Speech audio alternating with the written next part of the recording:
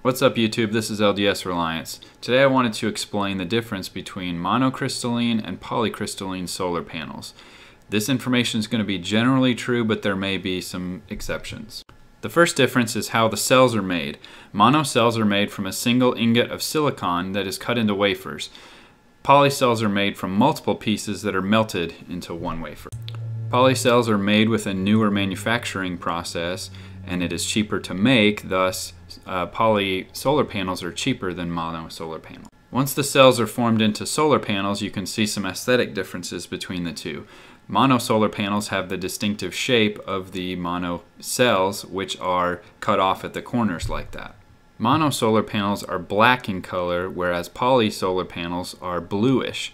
So with a black mono panel with a black aluminum frame, you can get really nice looking installs like you see in this picture that most people think look better. This is an example of a polycrystalline solar panel system, and as you can see, it's got that bluish tint. I don't think it looks awful, but some people definitely prefer the black. And here you can see some of the swirling and discolorations you can get with the bluish polycrystalline solar panels. Again, some people don't like that.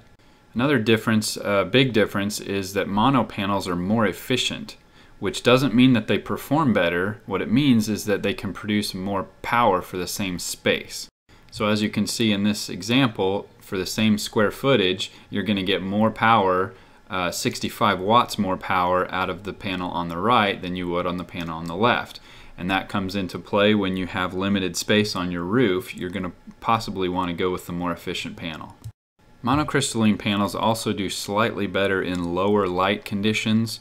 So they may produce more power for a little bit longer each day when the angle isn't quite as good or the sun is not as strong. However, in the past, large mono installations would suffer from some shading problems, but that's largely been taken care of by diodes and microinverters. And I won't go into further detail on that, but it's usually not an issue anymore.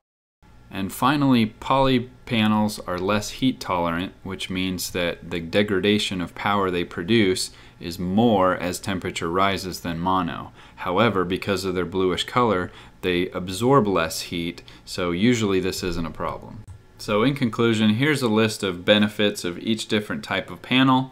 There are other types of panels. We'll talk about those in other videos in the future, but here's a handy little reference for you on the pros of each compared to each other. And thanks for watching, guys. We'll see you next time.